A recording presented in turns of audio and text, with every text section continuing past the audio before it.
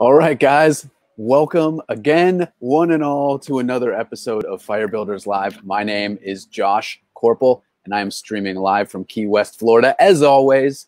And today we have an amazing guest. Walter Astrada is on the show. Walter, welcome to Firebuilders Live. Thank you, man. How are you doing? I'm doing okay, man. How are you doing? Fine, fine. It's an honor to have you. I've been following your work now for like the last 2 years. Ever since I heard about your trip, which we're going to get into in just a second. But guys, if this is the first time that you are watching or listening to Firebuilders Live, let me tell you a little bit about how it works. What we do is we bring on experts and we take these big topics, we break them down into small steps, things that you can do every day to remain consistent and to improve. And today is going to be quite an amazing show. So honestly, if you guys are here, comment below, let us know that you're here, right? Share this with your friends. Today's episode is going to be quite amazing. And I'm going to see if I can pull this off, because I am going to attempt to describe all of the amazing things that Walter has done, in addition to sharing some of the photographs. And let me do that right now. Let me just show you guys some of these things. What you're seeing on the screen right now are some of the pictures, and let me explain to you the kind of things that Walter has done. He is the recipient of 3 World Press Photo Awards, Photojournalist of the Year, Photographer of the Year, the Bayeux-Calvados, let me make sure I'm pronouncing that right. Is it Bayeux-Calvados? Bayeux-Calvados Award for War Correspondents, among many others. He is a photographer for news agencies covering conflicts and creating long-term documentaries on social issues. Some of these images that you're looking at were taken all over the world, where he's lived in places like Bolivia, Argentina, Paraguay, Dominican Republic, Uganda, and Eastern Africa. But I'll tell you, one of the reasons that I wanted to bring him on the show today is because, and there he is, hold on, let's go back, is because of what he has been doing for the last 5 years. For the last 5 years, probably over 5 years now, he has been on the road with his 2012 Royal Enfield motorcycle, which is a fantastic bike. And he's been traveling around. He's been working. He's been shooting. Again, these are some of the photographs. Some of his best work is right here. And he's going to be talking about the things that he has learned on the road as he's working and traveling and staying in these places and integrating himself with the people and the culture and understanding essentially the world around him. And not just that, but freezing it in time for people to see. So, Walter, seriously, man, let me just say it is such a pleasure to have you on the show. Welcome again to Firebuilders Live. Thank you. Yes, you're welcome. What I like to do when we first start out here is I like to ask the guests, where are you right now in the world? And for you, it's even more applicable. Where are you in the world, and what is a typical day in Walter's life these days? Well, now it's a really complicated timing because, I mean, with this virus, I am out of what I was doing. You say that I'm driving my motorcycle for the last 5 years. But in March, I decided I needed to come to Spain to do some paperwork for the bike and also teaching photography. And I arrived on Tuesday, and on Saturday, they declared a quarantine. So basically, since March 14th, I am here in Spain without knowing when I can go back to Bolivia, where the bike is. So let's say that now I am just a little out of where I was in the last 5 years. And the bike is back in Bolivia, and you're trying to figure out essentially how to are you trying to bring the bike to Spain, or are you trying to go back to Bolivia? No, I am trying to go back to Bolivia. Exactly in this week and the next week, I am trying to renew a paper that allow the bike to stay longer in Bolivia. For another 6 months. So I hope that we can travel anytime soon between now and 6 months. So something like that. Well, complicated, really complicated. It is complicated, right? I mean, most people, when they hear about these motorcycle trips, they think, oh, you just hop on the bike and go. There's a lot of paperwork involved. Well, the problem is if you travel by bicycle, it's okay. I mean, you just leave the bike and nobody cares about it. But as soon as you put an engine with a serial number on it, you are inside a lot of paperwork that, it's just crazy. The amount of paperwork that sometimes you need just to cross the border. Huh? And the problem is now with the bike is, in Bolivia, the bike can be 6 months, but I spent 5 months in Spain. So basically, I need to extend it. So it's crazy. Normally, what I was doing, if I wanted to stay longer in Bolivia, I just go to the border, cross to Argentina or Peru or Chile, stay some days there, and then come back, and I have another 6 months. But now and also in Bolivia now, the roads are blocked because there are some political problems too. So even if I was there, I was not able to go out. So I hope the customs people is doing, easy and just say, okay, man, you can stay 6 months longer, and like you will. Special circumstances. Yeah, exactly. Yeah. Well, I'm curious as to why you decided on the motorcycle as opposed to all these other different modes of travel. What is it for you? Why the Enfield, you mean? Yeah, why the Enfield, and why just a motorcycle in general? I mean, there's so many different ways that you could travel the world. Well, at the beginning, the idea was doing it as a normal way. I mean, with a backpack, and that's it. I wanted to take a break of my work as photojournalist. I was thinking to take, a holiday of 1 year traveling around, blah, blah. And I was in Haiti working there, and we were using bikes to move around. And I asked one of the guys if he was teaching me how to use a motorcycle. Even I didn't know how to use a motorcycle. So we went to a field, and I jumped on the bike, and I was really afraid of bikes before, and I am a little now. But I thought, man, why I didn't make it previously? I mean, why I was just too afraid of riding a bike, and I was covering conflicts. I was covering very dangerous things, but I was afraid of motorcycles. So it's crazy. So that day I decided to do the trip I wanted to do, but on a motorcycle. And basically, because doing bicycle with a bike, with the cycling, I feel I was too old to do that. It requires a lot of energy. And then in a car or in a van, I think that isolated you a lot from the people. So the motorcycle was just in the middle. Was giving me the same, or not the same path, but at least quite similar way of traveling if I was cycling, but also give me the chance of meeting people in different ways that if you are riding a car or in a van. It's completely different, because if you are in a van, normally you will have a place to sleep and to eat, and you have to park the van and walk. With a motorcycle, you arrive in a town, and everybody knows that you are in a motorcycle. So that gave me, the possibility of get in touch with the people not in the best way, because I think bicycling is the best way, because really when you see somebody arriving with a bicycle, everybody is just trying to help him. With a motorcycle, it's not that.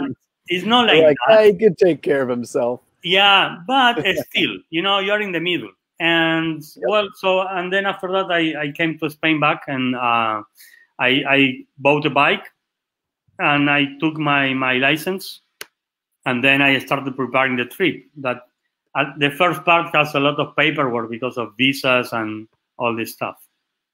I'm so glad that you talk about the fact that it brings you closer to the people, because I've experienced that same thing. Like if you're in a car or a van, you're separated, right? You don't have an excuse to go out and to talk with people. And when you're on the bike, just like you said, I mean, you pull right into a town and people want to know who you are. I mean, you're self-sufficient, and you know, it's a conversation starter. It's unique and different. And you almost earned your way there in a way, right? Depending on where you are.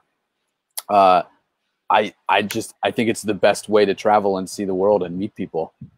Well, for example, my bike is from India, right? I mean, I bought it here in Madrid, but it's from India. And I was in India with my motorcycle on the trip. And even it's an Indian bike, but I am foreigner. So anytime I was reaching a petrol station or any place, man, I was surrounded by people, you know. It's like, because it's an Enfield that is from India, and you know the proud of the people is about the Enfields in India. So, and then seeing a guy from abroad bringing a bike on a trip like that, and also I have the names of the country I was passing through on the boxes. So everybody started reading that and said, "Man, you were here, here, and here." So it's you know, it's a, and sometimes I'm not kidding. Sometimes it's a queue waiting to take a selfie with you. It's amazing. Yeah. And the same happened to me in Indonesia. Really, I mean, it's people just stop you on the road. Just, can I take a picture with you? It's like it's just crazy. So, and that is a way of starting talking. You know, it's a very good way of start getting close to the people. So it's good. Yeah, and developing kind of an understanding with people. And I totally feel you, man. You know, there's, at least in places in India, there's not necessarily a sense of personal space. You know, everything's so small. No way. So they'll stop you and ask you those questions, and then one guy will hop on the bike, he'll sit on it, and you know, they just without even asking. Yeah, exactly. Don't care at all, right? Yeah, like, it's crazy. And then, I mean, if you camp, if you use a tent, you can open the tent and will be surrounded by people. It's just crazy. Yeah. I remember one time I had to repair something on the bike. I mean, was a nut or something like that.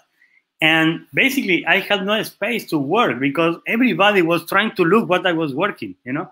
So I have faces all around me. It's like, it's crazy. Yeah. It is crazy. It's like, you know, and especially in India with Royal Enfield, you're right. Like, they still pride themselves on that type of bike.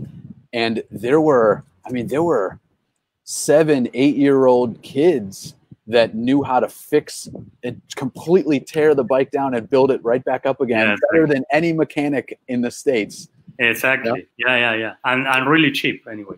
Yeah, exactly. And just teaching you how things work. And oh man, I so freaking miss it. And that's why, you know, have you done much riding in the States, in the United States? No, not yet. No. With them, no. It's the plan. You guys have a road that is called TAT, Trans-American Trail, or something like that. Yep. So yeah, basically that's my idea when I reach US. But now I'm really far away. I mean, it's like, I don't know when. Even I don't know if we can travel. I don't know. It's just a huge cloud in, you know. But we will see. Yeah. Yeah, but that's my idea in US. I think can be very. I don't know if you did that, but I think can be amazing. I do too. Yeah, I've never done it. I've wanted to though. And well, so I'm curious, right? Because as you go through these places, there's always a line to be drawn, a balance between you as a photographer wanting to get into the scene and wanting to experience it for yourself and take in moments for yourself.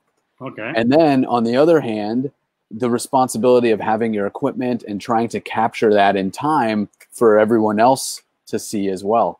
And I feel like there's a balance there. How do you balance that between for yourself? Well, You know, on the trip, I am shooting completely different pictures that I was shooting before. Normally, before was human rights violations, social issues, etc. On the trip, it's only about the daily life of people, and also a lot of that have to do with celebrations or festivities or all these kind of things.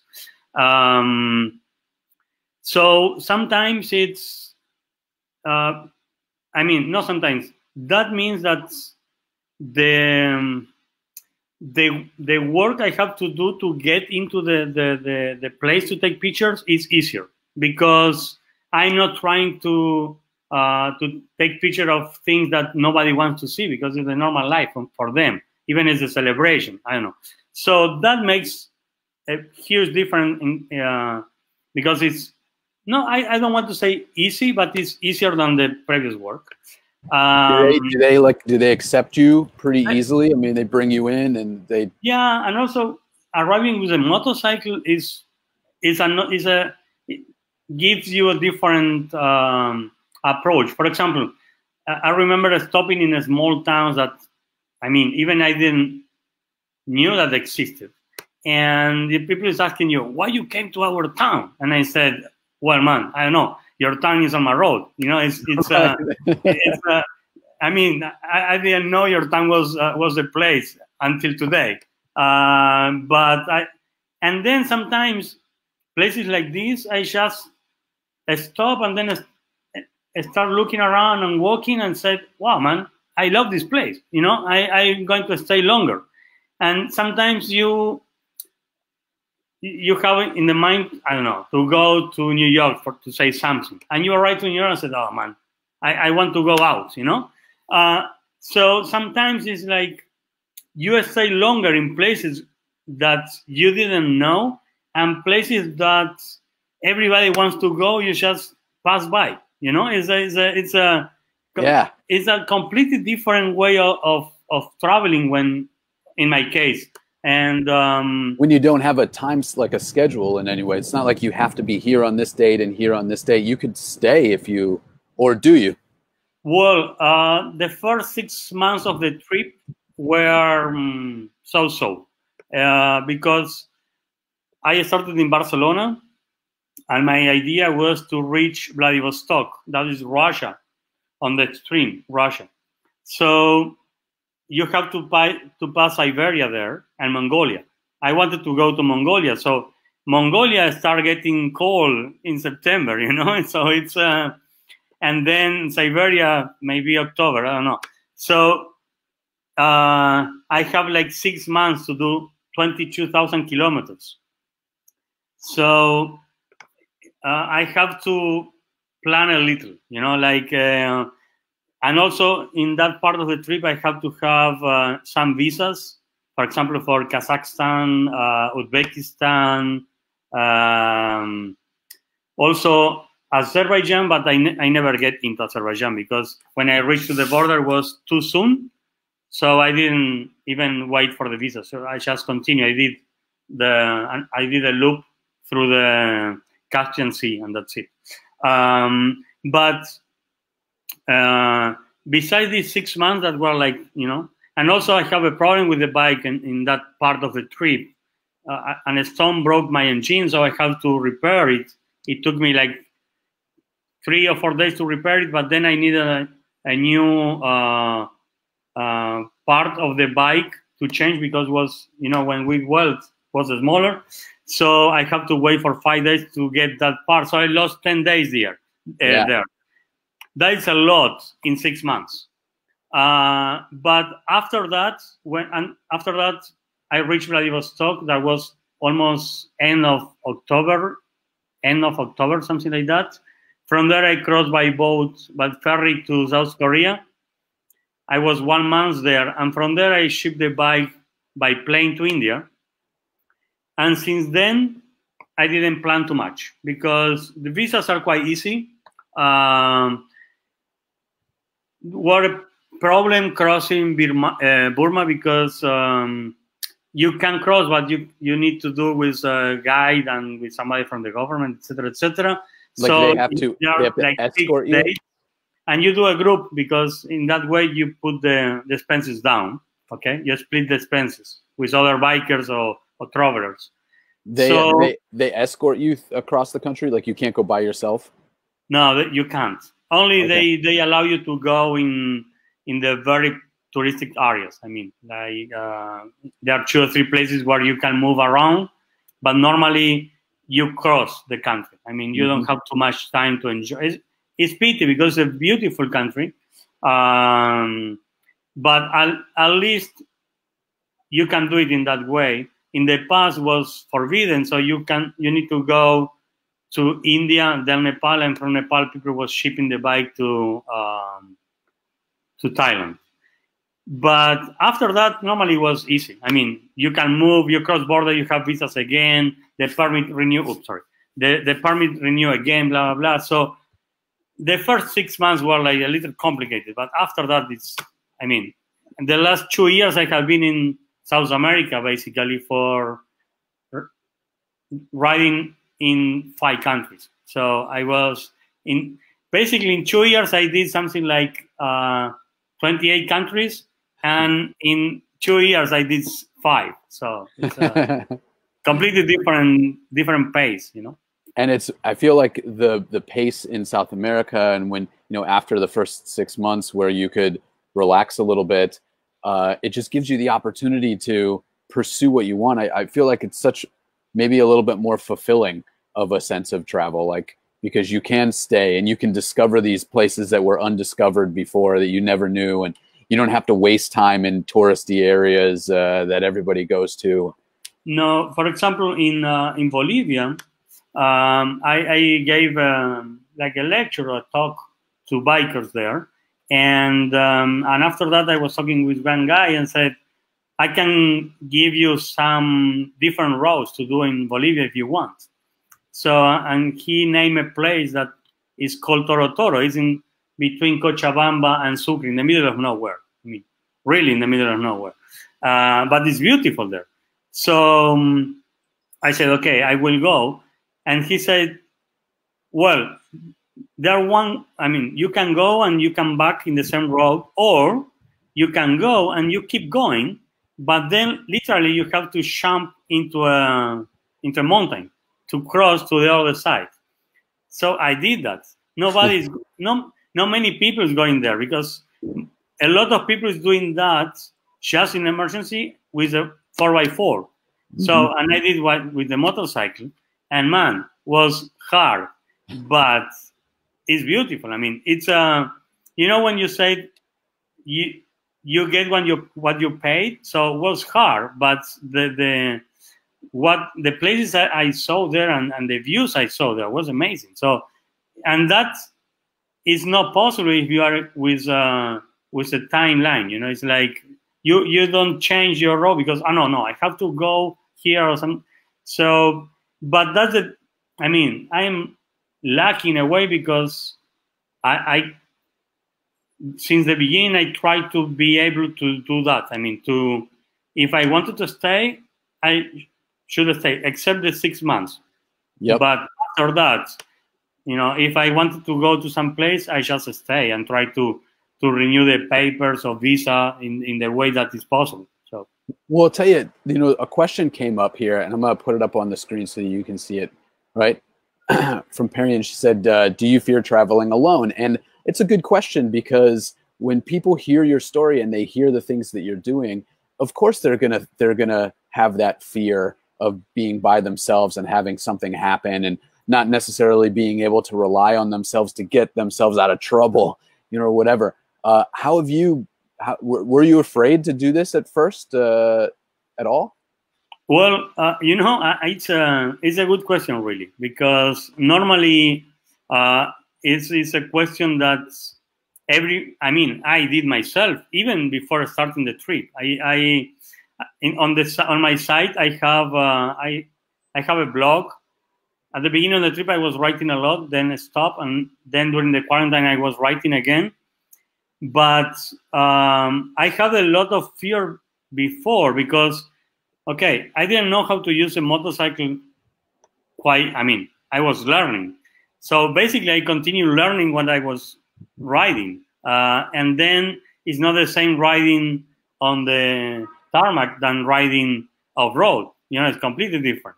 So that's, of course, in my case, were a lot of fear in that point, but at the end, man, I am here. So it is possible to cope with that fear, and that fear also is helping you to do what you want to do in some ways.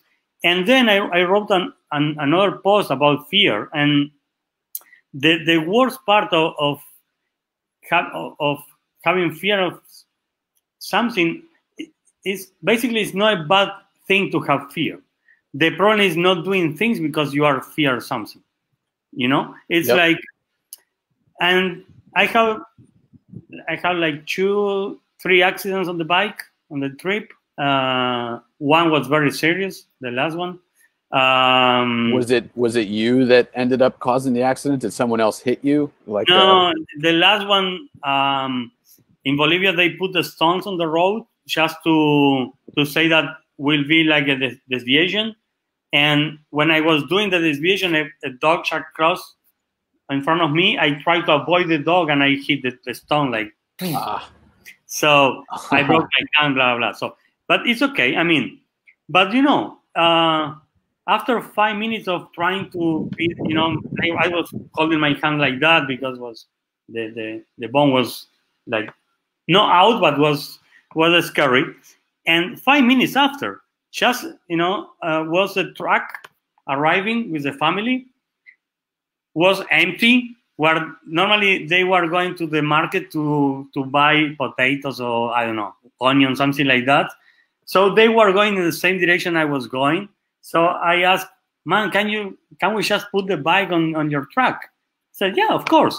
But, you know, I cannot do anything because no problem. So was the husband, the wife, and 2 kids. I mean, 2 kids of 20 or something like that. So between these 4, they put the bike on the top. They lifted up and put it on the truck? Exactly, yeah. So they took me to the place, and after 5 minutes, I was safe again. I mean, with the hand, you know, broken, etc. But always, what I think it's always will be there somebody to help, and it's amazing. Always that I got a problem, always was somebody able to help me. So, and in Bolivia, I was speaking the language, but it happened when I broke the bike in Uzbekistan. Nobody speaks even English. So, you know, I remember I wrote an article about that too, because I was with the bike and was leaking oil because it has a hole like that. And in the middle of nowhere is the Pamir Road there. It's the border with Afghanistan, okay? So it's like, man, I was, fuck, I am really shit here. But soon,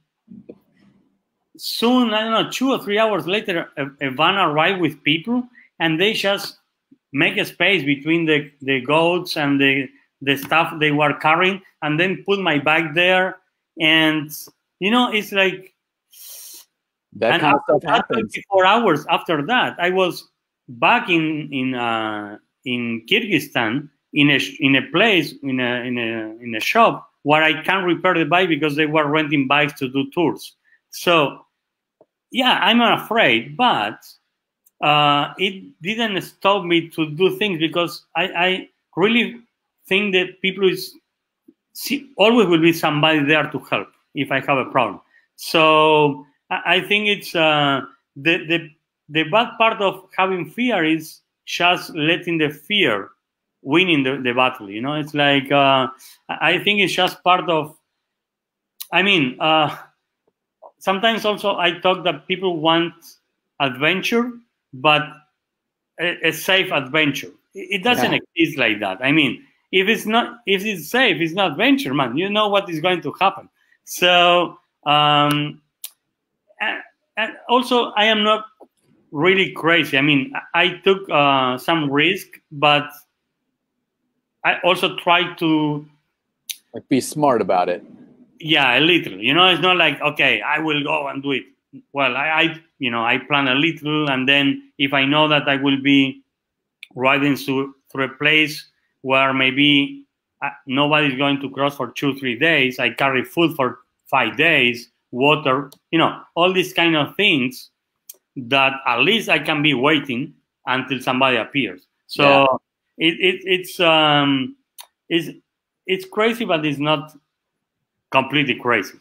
Well, I think my theory on the fact that there's always somebody to help you is that happens to people that have also helped others in situations. Like, I'm sure there's been situations where you've helped other people. You've needed to do something, you've been there, right? That kind of thing. It's like karma, man. It's real, and it happens. Man, before Barcelona, I was living in Madrid for 3 years, and copies of my house, I think, were like 10 in town, because always was a friend that needed a place to stay. So, and now basically I'm doing the same. I am just going to the house of a friend or something like that. So I think it's part of it sounds very weird, but what you give always is coming back. It's for sure. Yeah, agreed.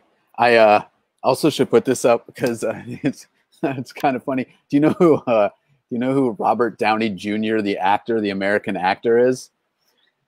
Yeah. Really? Okay. I don't know if anybody's ever told you that, but apparently that's the first time. It's the first time. Yeah. What? So as people, like you said, a lot of people are looking for a safe adventure, which just doesn't exist. But they are looking for some sense of adventure, and I don't know. Me too, yeah, exactly. Like, we all are, in a way. Like, we're all doing it because we want to feel alive. We want to connect with people, get questions answered. But for you, if you were going to suggest, when people come to you and they say, God, Walter, like, fuck, how do I even start doing what you're doing? How do I start to live like that? I don't know. What's one thing that you can think of that you would suggest that they did?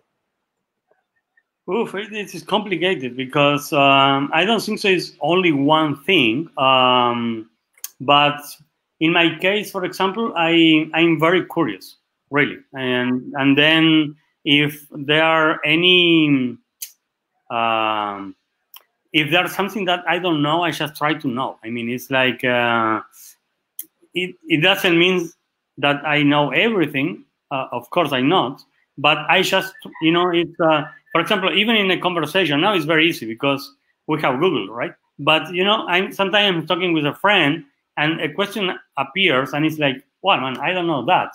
So as soon as I try to catch the answer, because basically that is going to bring another question for sure. So basically what I will do if what I do every day normally is like try to put questions on the table and then try to find out,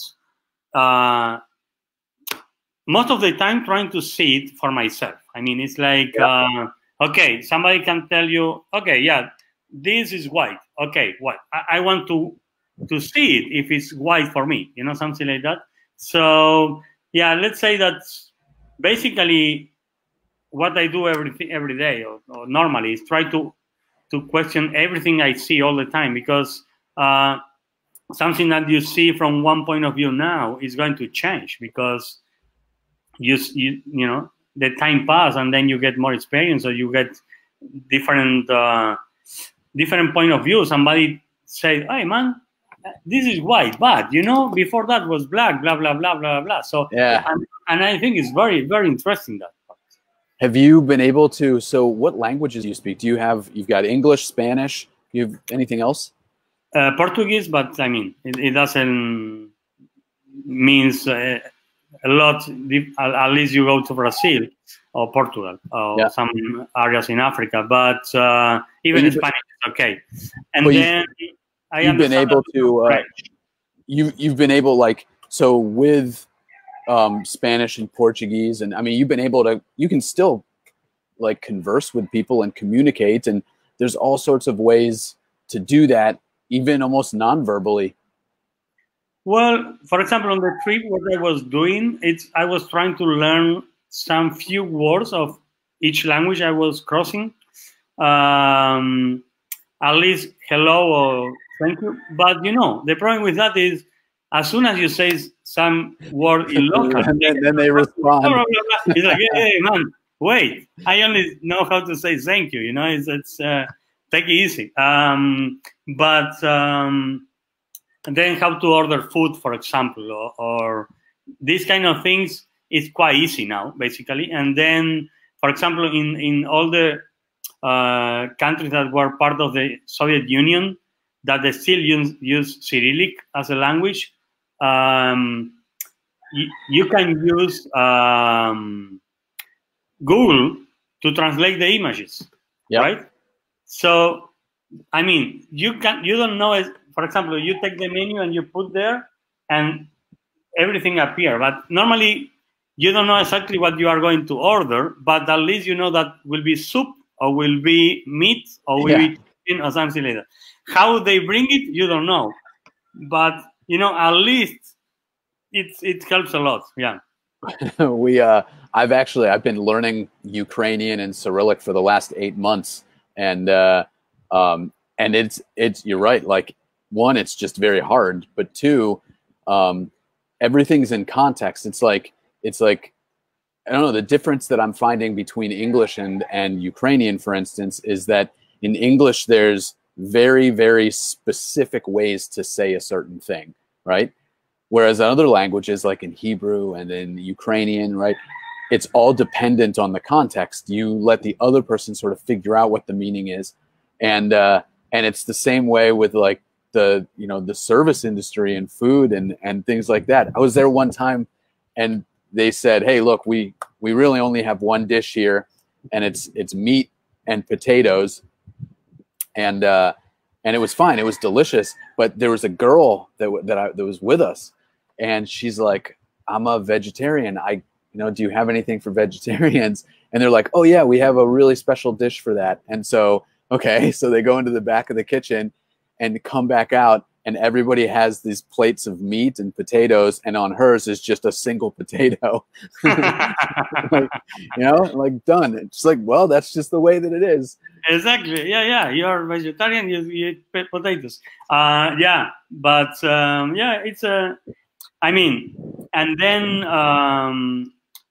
also, some food. Sometimes it's rice is almost everywhere, so you are almost safe. I mean, and then on my bike I carry to cook, so even if I need, I can cook. So it's not a big deal. I mean, it's possible. So with being curious, right, and questioning things that you see, trying to find answers to those questions, right?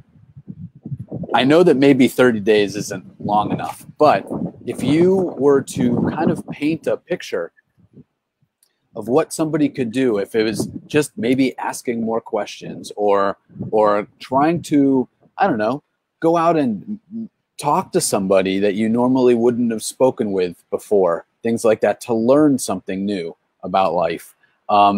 If somebody did that for the next 30 days, I don't know, in your experience, what do you think they would experience? I mean, 30 days for me is a really short time. I mean, it's but I don't know, man. 30 days, it's or we could forget 30 days and maybe it's the next 6 months. Okay, well, that's different, because if first, I think you need to try to know what you want, basically. I mean, it's but knowing in the way of I really want that is approx. I mean, I just want to go, the same, like, let's say 6 months, because my idea was to reach Vladivostok. Okay, that was, I can use this example in this. I have 6 months to do it.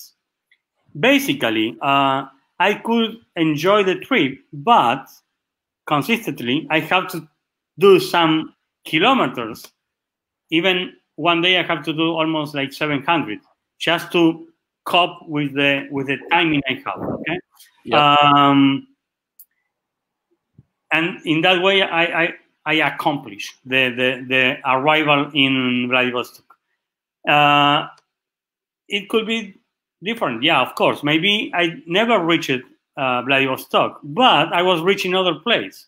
So you have an idea of where you want to go, but also being, in this case, I arrived from point A to point B, but in the last 2 years, I have been from point A, from B, C, B, A.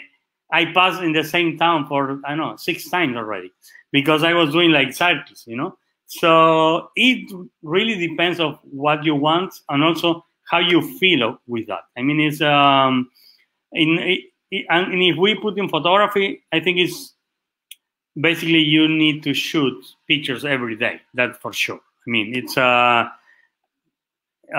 like when you do exercise, right? You do exercises for during a time until your body is getting to it, and then you don't need to do every day. You just can do it sometimes, but your body always is there. And it's the same with photography. Let's say that. I mean, it's but you need, at the beginning, you have to be like every day shooting something, at least one or something like that. Do you find that it's easier to shoot people, like that it's more expressive to shoot people, or are you like landscapes better, or is? Man, I'm really bad of shooting landscapes. Yeah. Yeah, and because the problem with the landscapes, and this is the reason sometimes I don't shoot sometimes of the trip, is because the landscape is so beautiful, but the picture is so bad. That is like, man, why am I going to spend time trying to shoot a good picture of this? I just put the camera down and I enjoy the place. And this also connects with one question that you did before, is sometimes I shoot pictures, but sometimes just enjoy. I mean, you know, I was in places where I was with the camera, I didn't take one frame, nothing at all. I was just enjoying the people there, you know. And sometimes also it's if people invite you to the house and you are eating with them or something like that. Sometimes taking the camera out is breaking this like place of relax, you know, because everybody will be in tension. So why? I mean, why I need to take the camera out? So basically, it's I don't shoot pictures and that's it. Yeah. You know, there are a lot of things on the trip that nobody will see or will know. At least I tell them I was there or doing something. Yeah, and then a lot of moments that are just yours, you know, that you can just enjoy for yourself and know that you lived in it. Exactly. Yeah. Do you, when you do take pictures of people, do you ask their permission before or after? Like, does it get awkward? Well, it really depends. On the streets, normally, no, I don't, because I like to catch like vivid moments, you know, like people doing things without knowing that I am taking pictures. But everybody knows that you are with the camera. I mean, it's impossible to take pictures to people that they don't like. I mean, it's like they will start covering their face. They will be doing something for sure. And then in festivities or something, celebrations, it's easier because they see you with the camera, and they will sometimes they will take me a picture. And in India, for example, everybody will stop and ask you to take a picture for sure. So also depends of the countries. There are countries that some places, for example, the markets in Bolivia, it's not impossible to take pictures, but it's a little more complicated to take pictures in Bolivia than maybe in market in Laos, for sure. Is it because of the social stigmas behind taking pictures? No, and also how because, you know, maybe sometimes the tourists there were not, respectful. Yeah, and so when a guy with a camera is like, "Oh man, go away," something like that. But also maybe have something to do with beliefs. But in general, I think it's more about the behavior other people had in the past. So you are sometimes you are paying, you know, the scene of others. So but it's okay. I mean, yeah. If I am with the camera and somebody said no, I don't need to take the picture, so it's okay, you know. Yeah. And sometimes, for example, in Bolivia, I can be in the market standing with the camera, and they start saying, "No, don't take pictures, don't take pictures." Okay, I'm not taking, and you stay there, and after 30 minutes, they start, "Man, when are you going to take me picture?"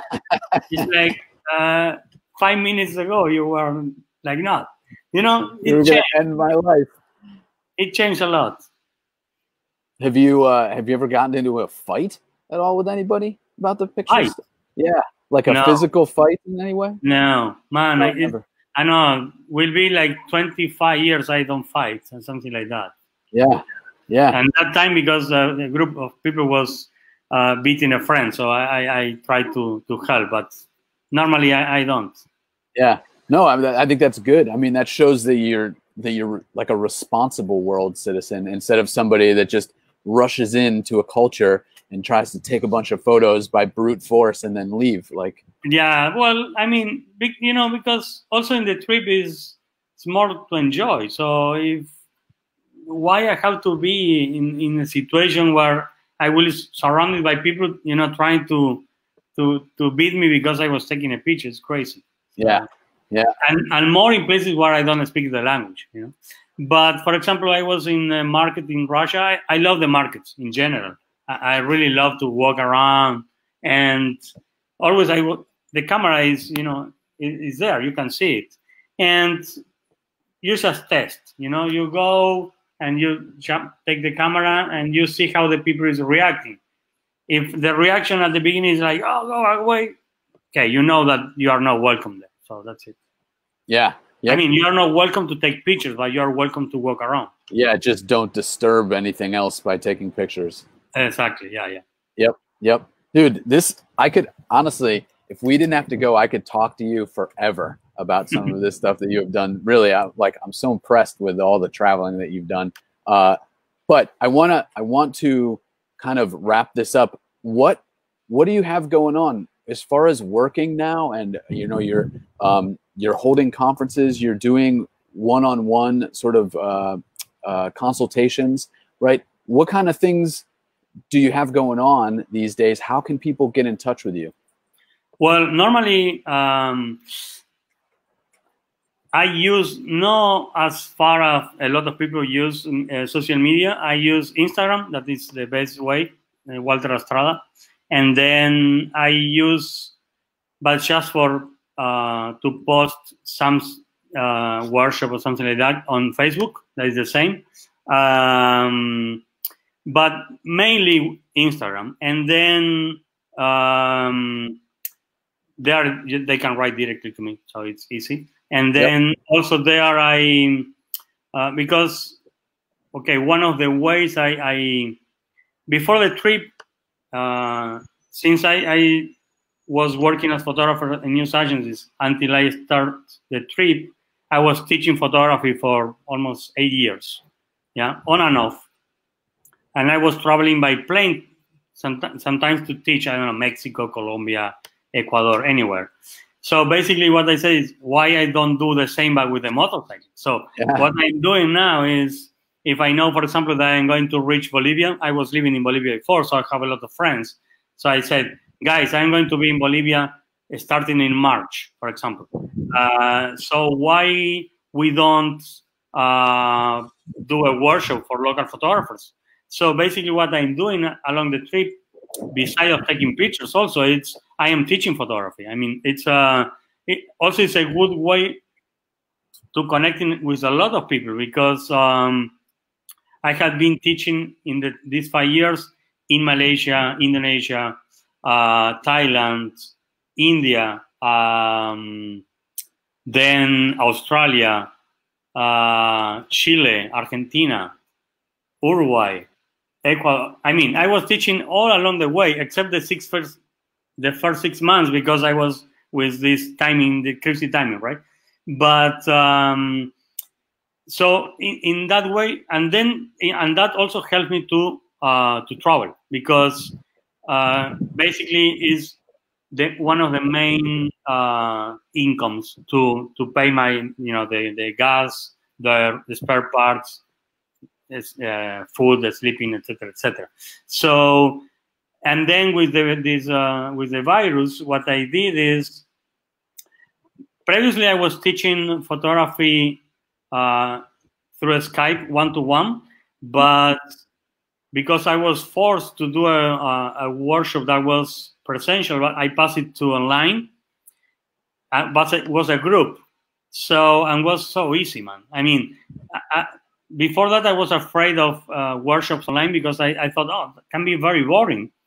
And we're 8 hours and we ending with 11 hours of workshop. So it was crazy. So after that, I said, yeah, why not? I mean, why I cannot do online workshops while I'm traveling, plus the workshop that I'm doing normally. Yeah. So I'm doing that a lot now. Basically, in the last 5 months, I have done something like 10 or something like that. So crazy. Are they all in Spanish? Or are they all in Spanish, or are they in English as well? Well, I did mainly in Spanish, and then I did one in English. And English, normally I left that for 1-to-1 or something like that because I think it's easier, and at least it's a group, and then also, we can do a group. But normally when I promote the workshop, it's on the onlines are on Spanish. Okay. But anybody can write anyway, so it's okay. Yeah. Well, in fact, if you're listening to this right now and you're curious about photography, I encourage you to go check out Walter's stuff. And if they were to write you, because I have your walterastrada.com in the link, the description of this, so they can actually contact you through there as well. They can. I mean, there are two sites. walterastrada.com is the site where the old project, the project on human rights and social issues are there. But if you press on it's a picture of the bike coming. It's in Mongolia, in the highway of Mongolia. If you press there, you go to the site of the trip that is called wathejourney.com, and there you can see the pictures I took the last 5 years. Also, that pictures aren't selling because it's part of the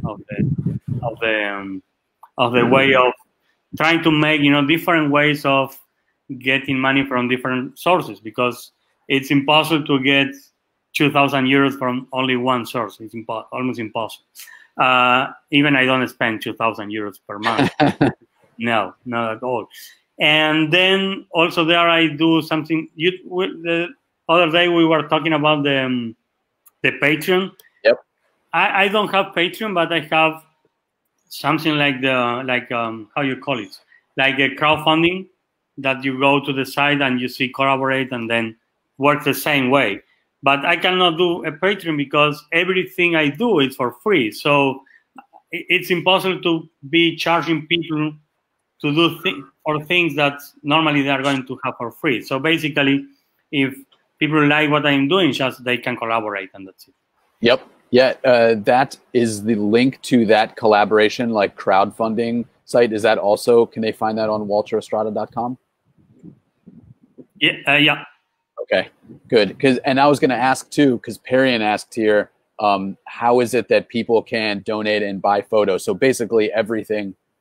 Well, is on basically, everything is on wathejourney.com, because there, if you see collaborate, you can collaborate, and then I'm doing raffle between the people, but then you go through all the pictures and you can buy them basically. And we print it in Madrid and we sell to your front door. Okay. And what did you say about a raffle? You're doing a raffle as well? Yeah.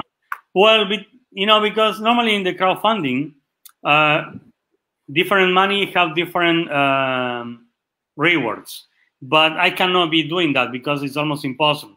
So what I do is between the people that collaborate, there are like 3 different amount of money. So that amount, it's if 15 people put 12 euros. I do a raffle between these two people of a picture. They choose them. So basically, you put 12 and you can get a picture that costs 120 or something like that. Okay. Okay. That's, dude, so cool what all of this stuff that you got going on and ways that you're able to fund this trip and keep going. By the way, after, like, as all this virus cloud dissipates and starts to become a little bit clear, do you plan on continuing the trip with the motorcycle? Yeah. Well, as soon as I can cross to Latin America, I will, even if I need to cross to other countries. First, let's say I was even checking crossing to Uruguay at least. So at least I am in South America. So from there, it's quite easy. You know, I did. I mean, if I cross that, I will do a huge jump, right? My original plan was Bolivia, Peru, Ecuador, Colombia, and in Colombia put the bike on a boat and go to Cuba, and then from there crossing to Mexico, and then normally I will go north, but now I don't know. I mean, it's but also you know,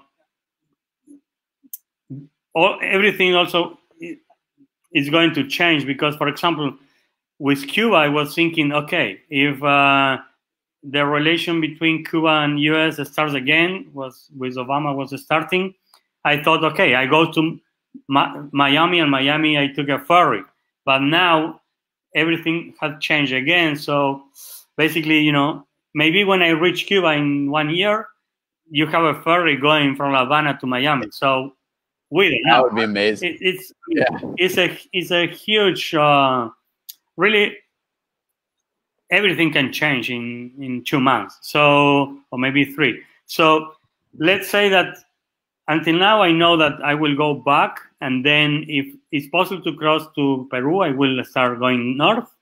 If it's not, maybe I will go south to Argentina and stay there in the north. That is beautiful and have a lot of roads to do. And then when everything is quiet and it's possible to travel like normal, I will go to Peru again and start going up. I think it's just amazing that it sounds like it's to somebody that's not familiar with traveling around on motorcycles, it sounds like it's a lot of decision making and a lot of uncertainty. But I feel like to people like you and me, that's what's so special about it, is that you have the flexibility to figure that out and just work, you know, and let the trip mold itself. And basically the good thing of traveling like this is, like, I mean,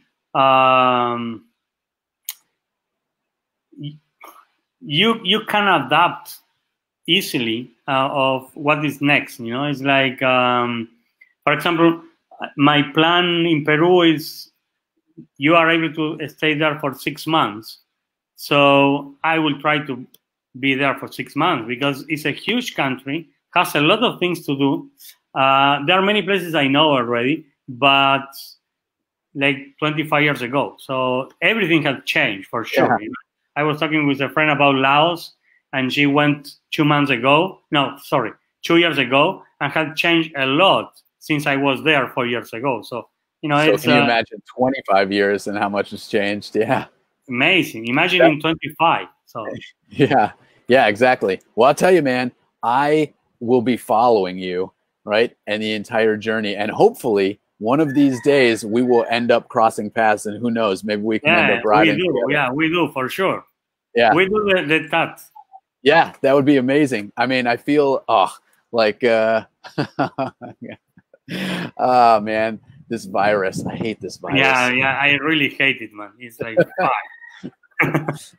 Well, I tell you, man, this has been such an awesome, amazing conversation. I just want to say thanks for your time. There's people commenting. Perian says she doesn't want you to go. You've got a place to stay in the U.S. You've got friends here. So I tell you, and if you find yourself in Key West in anywhere in the near future, of course, come visit. You got a place to stay here, like.